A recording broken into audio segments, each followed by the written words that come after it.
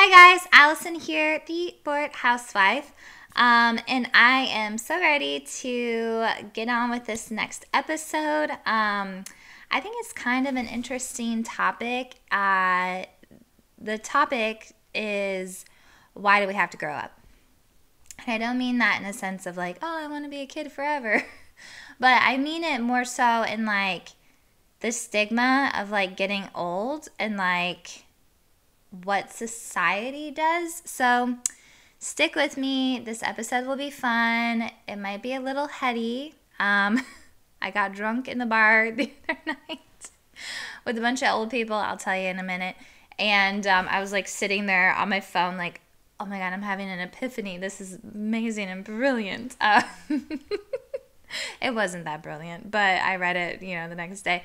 But it had a lot of like, substance to it and very specific to that moment that I'll share in just another moment.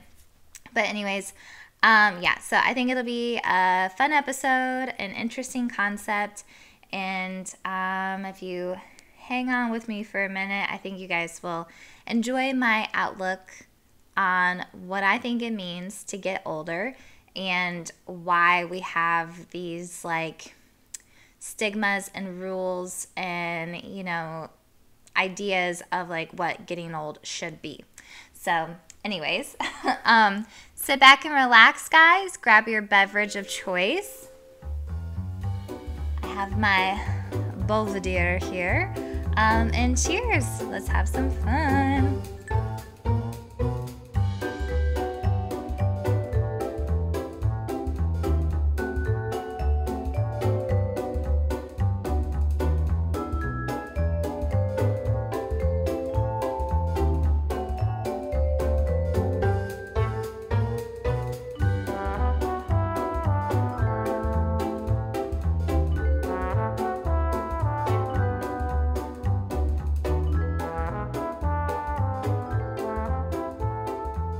All right, first things first is the cocktail of the hour. This week I chose to sip on a Belvedere cocktail. I haven't had one of these in such a long time. It's basically a Negroni made with bourbon or rye. I chose to make it with rye this week.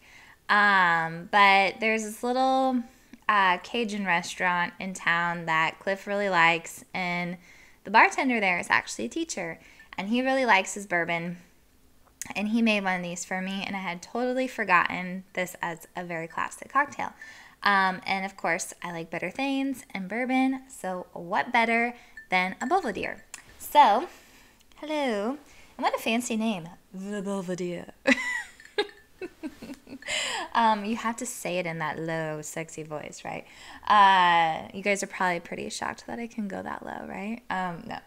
Anyways, so it called for 1.5 ounces of rye or bourbon. I used 3 ounces of rye because I like my rye and my bourbon. 1 ounce of Campari, 1 ounce of sweet vermouth. Stir that baby up, strain it over ice, and if you're feeling fancy, garnish it with an orange peel. And that's it, guys. That's all it is. So I don't think you can make this non-alcoholic. I'm sorry. There's just some that you can't do. So, sorry, ladies who cannot drink or men who are not drinking. But I hope you guys have something yummy that you can sip on for this episode. I'm going to tell you the story of in the bar the other night. So we have an American Legion in town, and it is old school. And it is like there are no rules in this place. There are rules. But they have karaoke. Sometimes they have a band. And if you don't know what American Legion is, you have to be typically a member. If you don't, typically you have to like pay a cover or something to get in there. But a lot of them have bars. They're all over the United States. They're like your Shriners or your Lions Club, or like I don't know if they all still exist anymore, but this one is specifically for veterans, and I think you can be a member without necessarily being a veteran. I'm not quite sure on that, but it's like being in a club. And so this particular club has like a few pool tables and a bar, They still smoke in this bar. Like, it's really, there's some places around here that I'll have to tell you about. But yeah, it's really like going back in time. They have a big dance floor.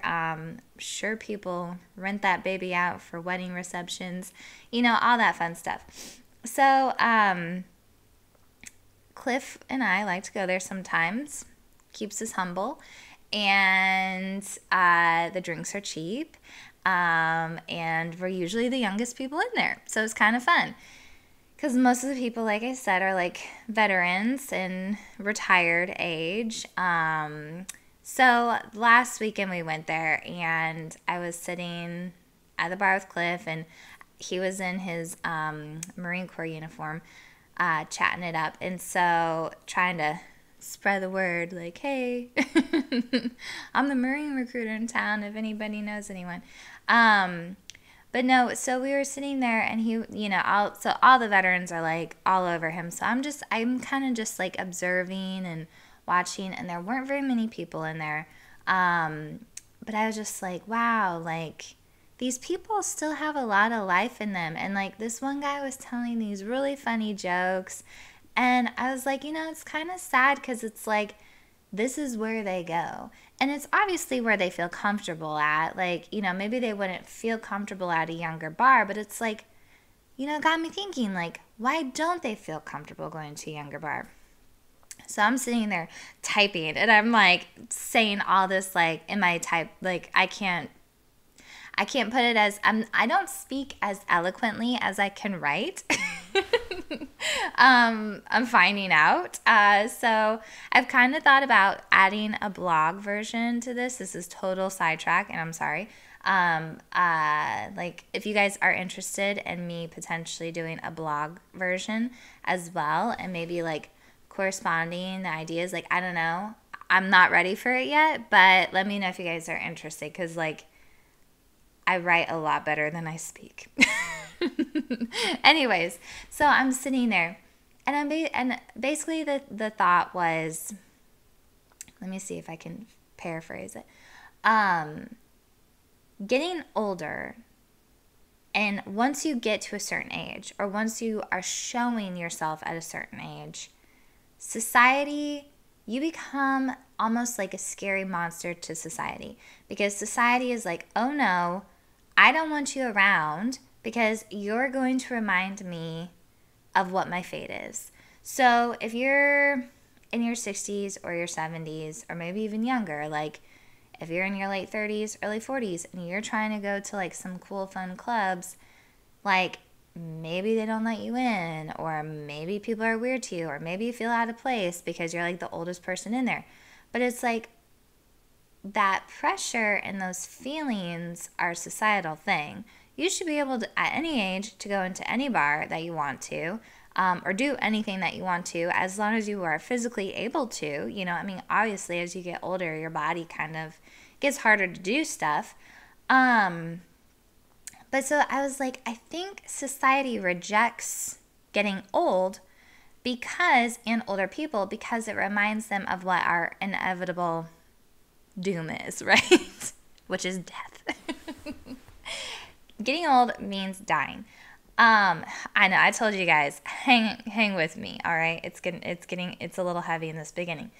But I was like, and I was sitting there, and this is part of the thought too, because we're sitting here in this bar with a few old people, and I looked really cute that night, and I dressed up, and I was like, I kind of wanted to go to like some of the places that had a younger crowd, because I wanted to show off. Like, my vanity and that part of my ego was like, wow, I look so cute tonight. I'm not looking for men. I'm happily married. But I know that this is a ticking time bomb. And one day I'm going to wake up and be like, man, I miss my 30-year-old body. I already wake up and think, man, I miss my 22-year-old body. I miss my 18-year-old body, So it's like, as long as I can continue to pull this off, I want to show it off. And then that's also, I was like, wow, like, I don't want to hang out here with these cool old people just because I want to go out so people can like see me walk around and people can be like, wow, that girl looks really good. And it's like, again, it has nothing to do with picking people up. It is just pure vanity and wanting, and my husband looked good that night too. Like we looked so good together. So it's just like but then I was like, that's wrong, Allison. Because it doesn't matter how old you get. If you want to dress up and if you want to look cute, and if I wanted to wear that same outfit I was wearing the other night at the age of 50, at the age of 70, if I can fit in that outfit, I should be able to wear it, you know? So it's like, what is that? And so then that's where my mind started going, because I was like, it's not fair that, oh, we just get to a certain age and it's like, oh, well, my life's over. And it's like, I understand too, like when people have kids, like your attention and your focus becomes on your kids. So maybe there's some things that you don't do anymore because you're being a mom or a dad.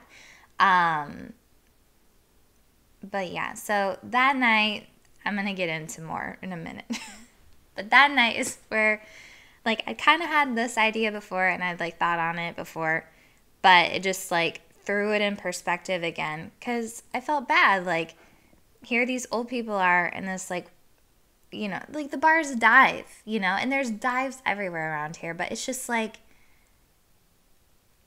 I don't know, they just felt kind of outcasted a little bit. Maybe I was making more of it than it is, but anyways. With all that being said that I just said, I do think that as a society, we are growing and ageism is becoming less and less.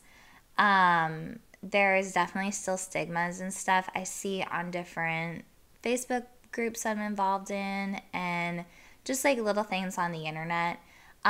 Women specifically still get shamed for wearing clothes from the junior section or wearing something that might be out of their age range.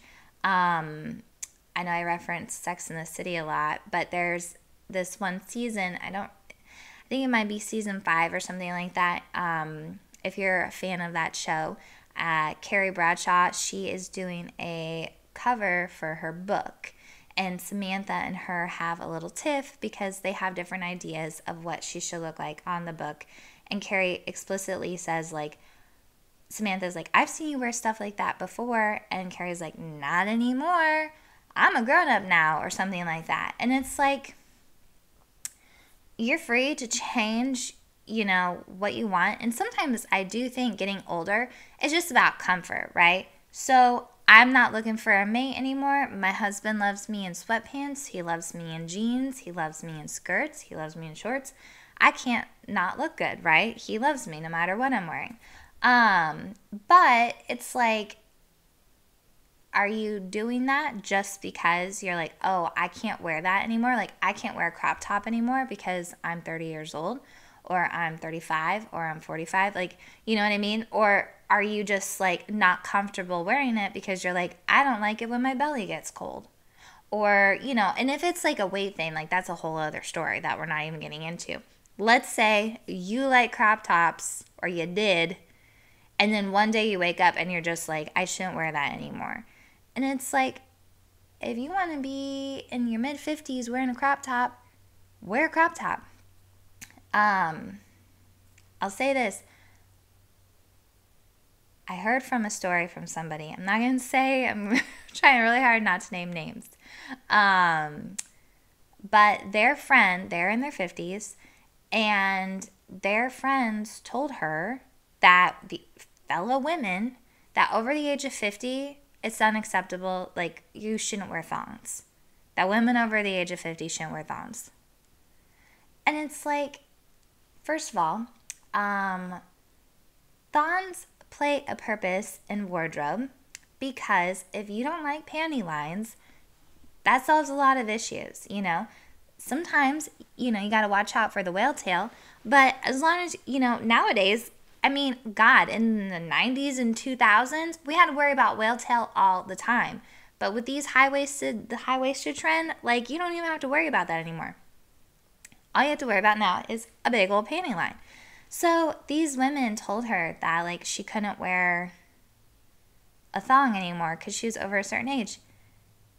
And I'm just like, that is the most ridiculous thing I've ever heard. If you don't want to wear a thong because it's uncomfortable in your butt, well, okay, I understand that. Nobody said they were comfortable. I've found a few that are kind of comfortable, but like, yeah, there's something up your butt. So I understand if you don't like thongs. But to say to someone because of your age you can't wear them, and then that's the point. It's like, you do what you want to do. I just think it's weird that as society, it's just like, oh, you're old now, so you have to wear big fluffy things to cover up your oldness. Why?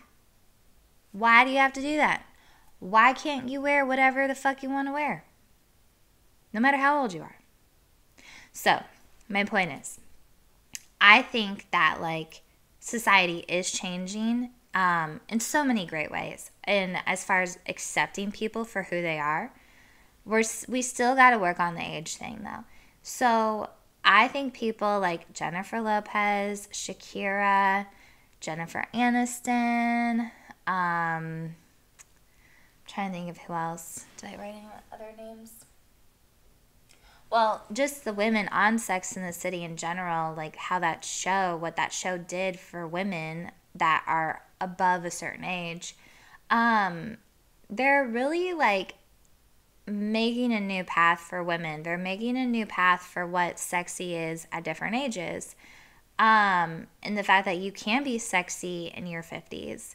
Like, I think 2 generations ago, maybe 3 generations ago, you were an old maid if you were 30 years old. Like, all right, she's popped out a few kids and now she just sits at home, like, tending to everybody. Like, I'm just being stupid. But my point is, like, to think that a woman in her 50s is still one of the, like, sexiest women on the planet is just amazing. And I love that.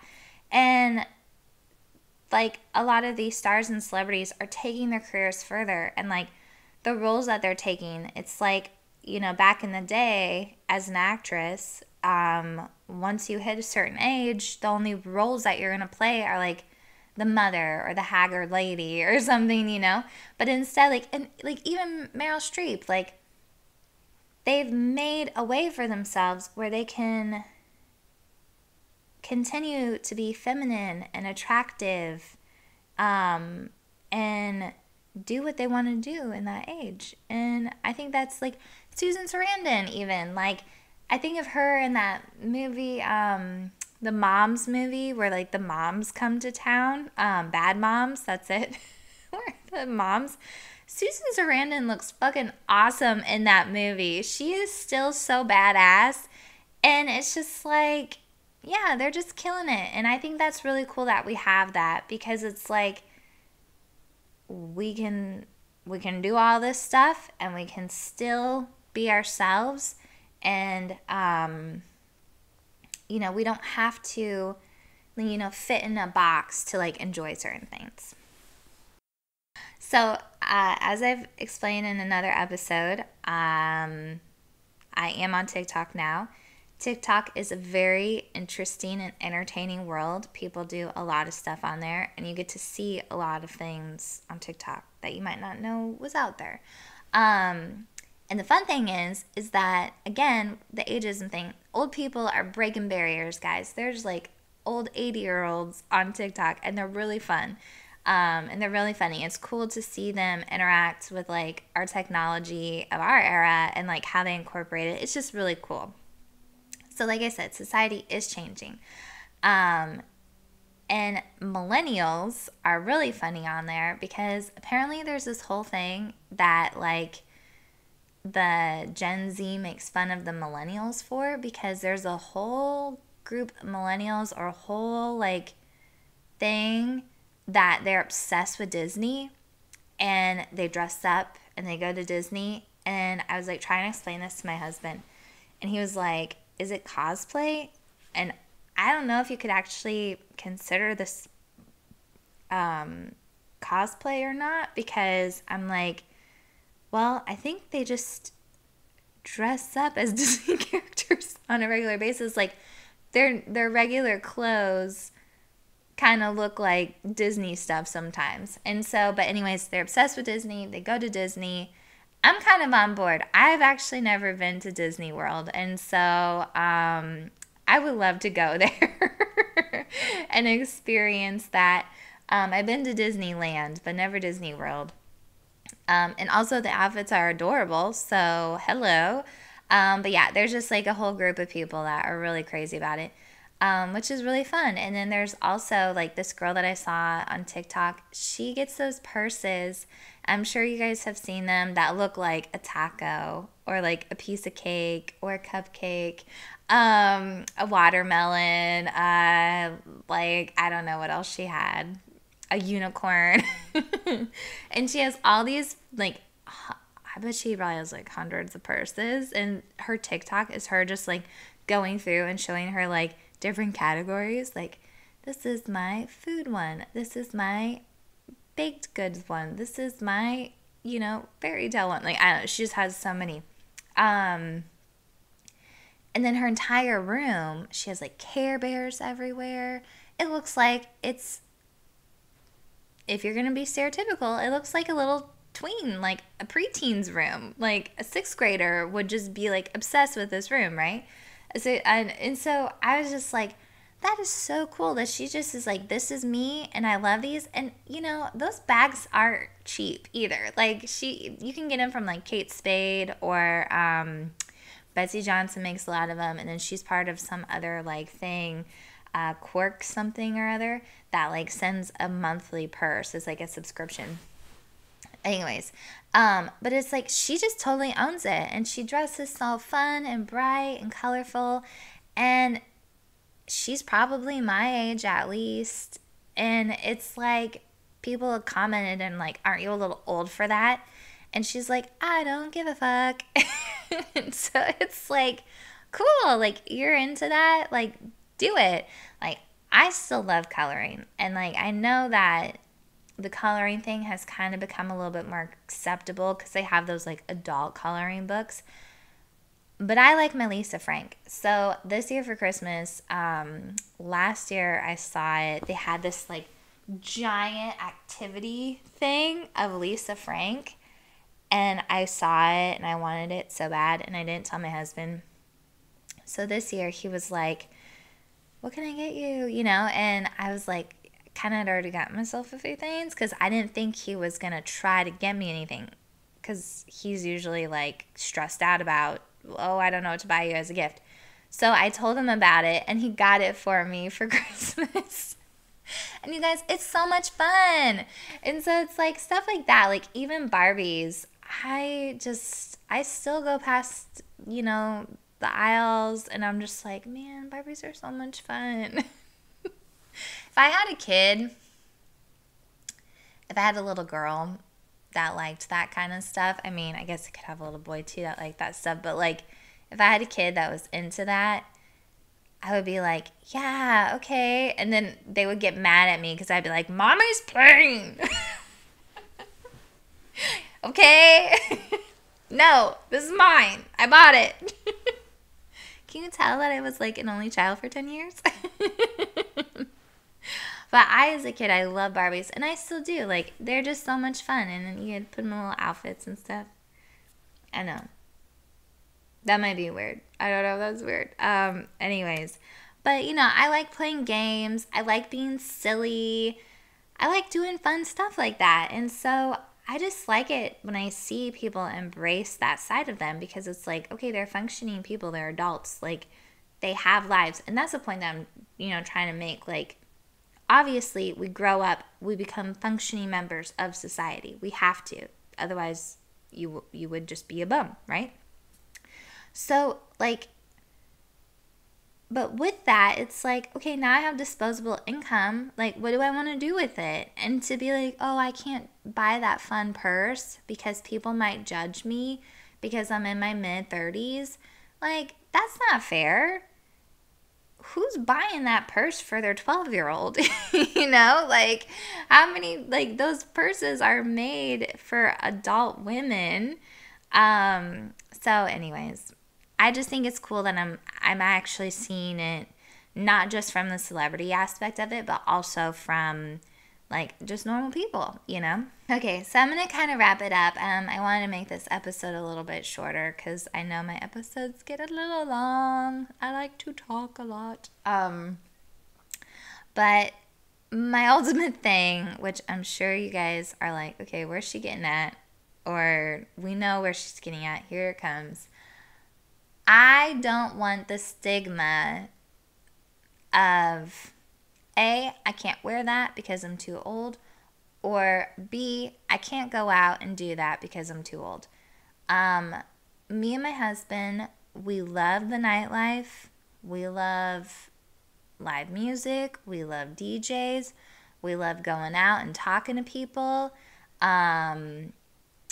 It's just what we do, and we both really enjoy it. And so we were in Nashville like a little while ago now because we didn't go last summer really. Well, I went once and it was not fun. I hope stuff is opening up again because Nashville is such a blast. But anyways, we were at Kid Rock's bar, and they had the coolest rock band up there.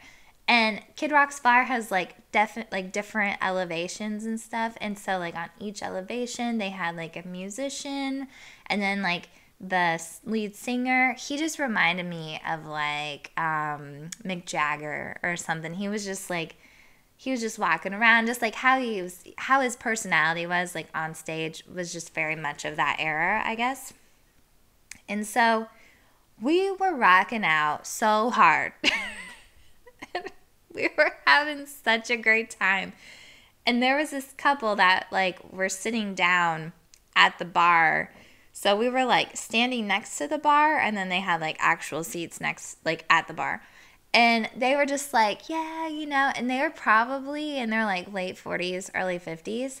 And so this is my point. Like they were kind of like, they weren't out of place at all. Like, so I don't want to say that. Like they were not out of place. But it's just like I could see people that age feeling insecure going into a bar like that, because it's just like, oh wow, there's all these young kids and it's wild and loud and all of that, you know. But they totally like owned it and just like did their thing. And so we chatted with them for a little bit, and my mom was actually with us, and my mom's kind of like a forever child too, or like she's just like, nope, I'm gonna do my own thing, like I don't care what people think. And she's like she likes the nightlife and all that. But she was like, she talked to them a little bit more than we did, and she was like, when we left, you guys are totally gonna be them when you are older. And we're like, what? And she's like, yeah, like they loved you guys, and they were like, yeah, that was us, because we were like rocking to the music, and they were like, yeah, that was us when we were their age, you know. And it's like a part of them still really enjoys that, but maybe they don't want to like bang their head around, you know, like, and that's totally fine. Like, I hope I'm still banging my head around at their age, but you know, even now when I do that the next day, I'm like, oh yeah, my neck is a little sore. So I said, physically able to do things, I want to be able to do stuff, right? So anyways, yeah, like I just want to be able to still like, and sometimes it's like, okay, once you get so old, like once you're like past like the middle old age, like middle age old, then it's like you're kind of quirky, and it's like kind of cool when you do stuff that's like trendy or whatever. I want to make it normal for like between the age of like your mid to late 30s until you're like obviously old. I want to make that normalized. Like, let's get rid of like whatever stigmas are involved. Society, shut up. If an old person or older person is at your bar, it doesn't mean it's not cool. It means it's very cool. It means that it's so cool that you got somebody in their mid-50s out on a Friday, Saturday night enjoying your bar. That's badass. So my point is, I want to get rid of the stigma, because as I climb the ladder of age, me and my husband, we're not going to stop going out. And I don't want to get dirty looks when I go out. I want people to embrace me and be like, yeah, she's that cool lady. Oh, okay, one more story. We went to, was it the Rainbow Room in LA? A Rainbow Club, Rainbow Room. Anyways, we saw that there and we just thought it was so badass. We're just like, wow, like that place is a rock legend place. And there was this lady there and she was totally 80'd out, and her like faux leather, her big hair, everything was tight on her. And she just stood in the middle of the room doing this kind of stuff. She looked tough. She looked like she was born there, but she was so cool. And so, anyways, my point is, that's what me and my husband want to be, especially if we don't have kids. I mean, what else are we going to do? You know? We'll be like the mom and dad of the bars, like all the kids, the young kids will know who we are. They'll call us mom and dad. We'll be like, yeah, we'll like look out for all the kids. You guys, that's what my future is gonna be. I'm so excited. Anyways, yeah, when my husband retires from the Marine Corps and we try to figure out where we're going to, like, I have a very specific request because I love a metropolitan area and I need nightlife, and I think he does too. So we got to go somewhere. I want an apartment in the city, and I want a house out in like a rural country area, so I can have best of both worlds. We'll see if that happens. I might have to get a job. No, just kidding. But I at least want to live in a metropolitan area because, yeah, I love it. I just love going out. I love meeting people. I love being around people when I want to be. And I like coming back to my place and having my privacy when I want to be. So, anyways, yeah, I said I was going to wrap it up. I'm wrapping up. Something to think about. I hope it wasn't too all over the place. I hope it wasn't too heady for you all. You know, it's like old people still exist. We're all going to be old one day. Instead of fearing it, let's embrace it. Like, these people are cool. They've lived such interesting lives. They've been through stuff, you know? Yeah, like, old people are cool and they have interesting stories and they're really fun too. And I get it. Like, I'm not a fan of the old people that complain a lot or are extremely judgmental, you know, when they make comments on the young, like the youth and their clothing. So let's start a new thing, right? How about old people don't judge us and we won't judge you, and we will embrace you, and we will continue to love and, you know, learn from you as you age, and as will other people from us. And that way we can all continue to have fun and do cool stuff and not get judged and just be what we want to be, because you guys, we only have one life. So live it the way you want to live it. I mean, don't do anything illegal, but, you know, like, just have a good time. Don't worry about getting old. Because I'm not, and I mean, I'll be a pioneer. Fuck it, I don't care. I'll go out there at the bars and wear my cute clothes when, you know, I'm 70 years old. I don't care. I'm gonna do it. I mean, unless I'm too tired or something. We're gonna start making like rock concerts at like 3 p.m. Senior special. All right, I'm done. Okay. Cheers, guys. Have a great rest of your week. Thank you for sitting through another episode of The Bored Housewife. Please comment. Please subscribe. Share with your friends. If you enjoy this, tell people about it. Okay? I would love that. And if you love it and you think you would love it, then we're all getting something out of it. So, no pressure. All right. Love you guys. Cheers. I'll see you soon. Bye.